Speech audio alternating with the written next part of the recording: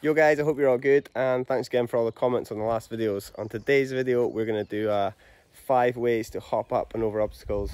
We're going to go through 5 different ways. We're going to do some slow-mos as usual, go through some tips and pointers, and yeah, generally just try and get them a little bit more dialed ourselves. So technique number 1 is probably the easiest one, it's a good one to start with, and that's the roll-up technique. It's basically as it sounds.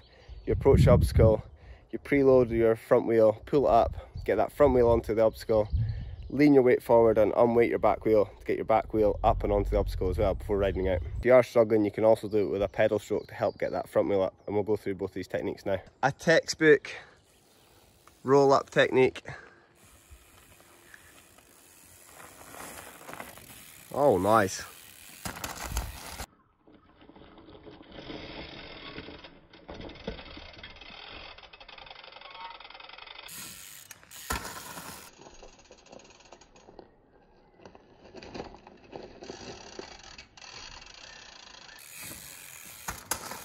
You got any pointers when you were learning them?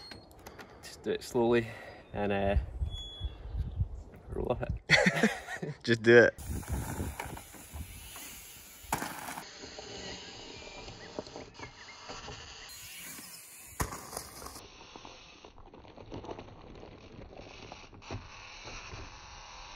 I think my main pointers of that is obviously get your weight over the front wheel once it's up there, but before you get to that stage, I think it's all about your front wheel just skips on. I think that helps a lot because it means then you can just like lean over your front wheel and lift your back wheel up, whereas if you go a little bit too high with your front wheel, you're not going to be over the front and you just don't get that leverage up with the back wheel. So it's all about just like creeping the front wheel on top of the obstacle, just and no more, and then you're way better positioned to actually get your back wheel up to join it. And obviously, like Raspy said, just get it at a good speed and start at like a comfortable height.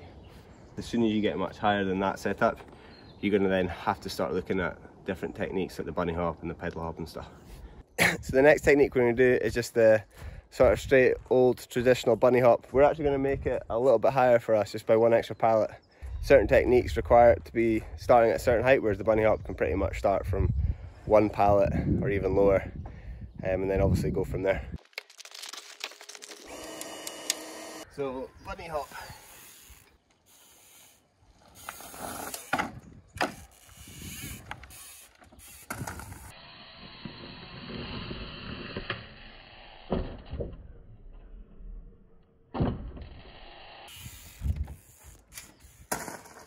So main tips for the bunny hop technique up and onto things would be, again, which I suppose is a bit of a theme in these videos, is getting the speed right. As soon as you go too fast, it's really hard to kind of get the coordination of the whole hop right. The timing's everything.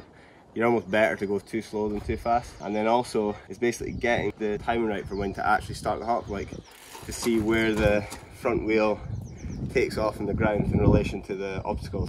It's all about pulling up to your body as high as you can, because basically if you can pull that back wheel up and behind you, it basically keeps your bike in the air for longer, and you're just going to basically max out the sort of upward trajectory that you're trying to achieve. As you will see from quite a lot of the videos that we post, quite a common trick to do is like a bunny hop to manual. It's obviously a more advanced technique, but if you were wanting to try them, it's basically getting that initial bunny hop technique perfected, but rather than holding your back brake when you land, it's all about just trying to lift your back wheel up just a few inches more than you usually would, and then try and modulate that brake and just hold that manual in. You want to try a hop to manual over the... Nice.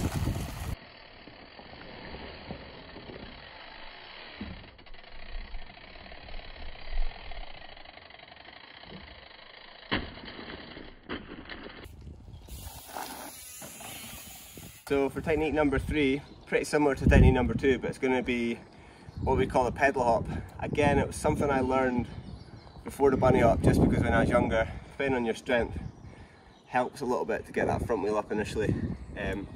Just feels a little bit more comfortable if you're worrying about getting your front wheel up. So yeah, but rather than just freewheeling and then using all your body weight to get your bike up, I'm going to use a kick of your non-forward foot followed by your forward foot, and as you're doing that, you're basically going to lift up bunny hop technique and hopefully land the back wheel. Disclaimer, I haven't done these for ages, so my first attempts are probably going to be a little bit questionable.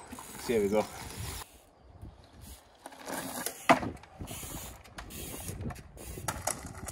Basically, as you can see, it's essentially just the bunny hop technique, but you're just giving yourself a little bit extra lift, especially with the front wheel.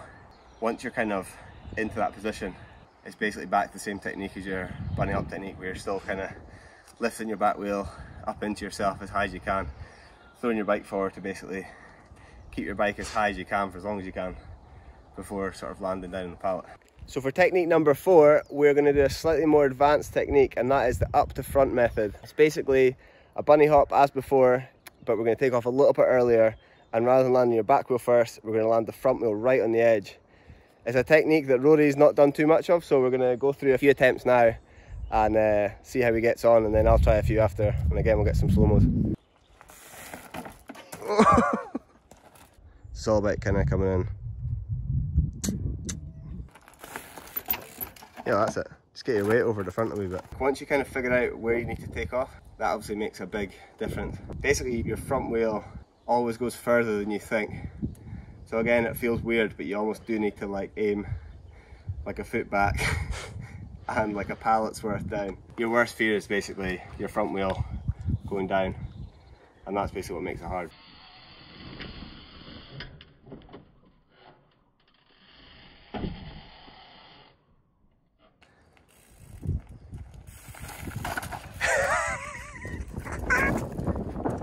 There goes my such a great teacher. Yes, that's it. Yes, getting it. That's it. Get ready to basically lean over the front, essentially. Think of like try to get your head like over your front wheel. A little bit earlier, I think. Oh, that was like a tap. Yo, you're definitely getting the technique in, you just need to move it back. Yes, grasp. Boom. So there you have it, Rory's learnt it in, how long did it take you? 20 minutes? Still going a little bit too far from the edge, but it's all a case of just like getting that technique, this sort of arc technique, and then just slowly moving it back as you get more confidence to basically getting your front wheel right onto the edge of that. Because the more you do that, the more you translate that sort of forward momentum into upward momentum before doing that sort of wheel swap technique that you saw us do. So for technique number 5, it was a technique that we did a how-to on last week actually, so I'll link that below. And that is the fun method of basically cheating your way up the step by using what we call a bump. So we're going to go through that technique quickly now, but if you do want to see it in more details, check out that how-to. Raspberry's delighted now, he doesn't need to waste his time. His favourite technique. It's all about finding a little bit of wood or a rock about 2 or 3 inches tall, put it in front of that obstacle, a couple of feet back, and yeah, basically do the bunny hop technique, but you're just going to get that extra little boost of upward momentum from that bump. Someone actually commented in the last video, and it does actually help you get the technique of the bunny hop. So like if you are practicing that bunny hop and struggling with timing, the bump could be a technique that could help you sort of get the timing right, both in relation to like where to take off in relation to the obstacle, but also just to be getting the timing between your front and your back wheel to sort of get that perfect bunny hop. Got a feeling you might get this one first go. They tripped over my bike.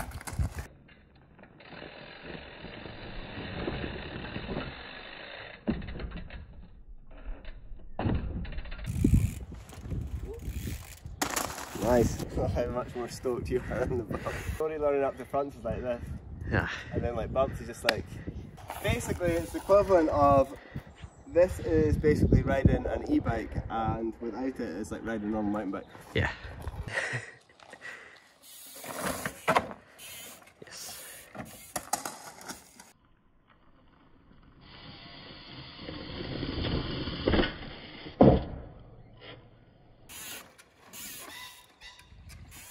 So guys, that was 5 techniques of how to jump up and over obstacles on your bike. Thanks again for watching. If you do have any questions on the sort of techniques we've just discussed, please comment below and I'll do my best to get back to you. Also, if you have any other ideas and what you'd like to see us try and teach next, again, just comment below. Be sure to follow Rory on Instagram, and if you do want to see some more videos from myself, please hit that subscribe button and we'll catch you guys in the next one. Peace.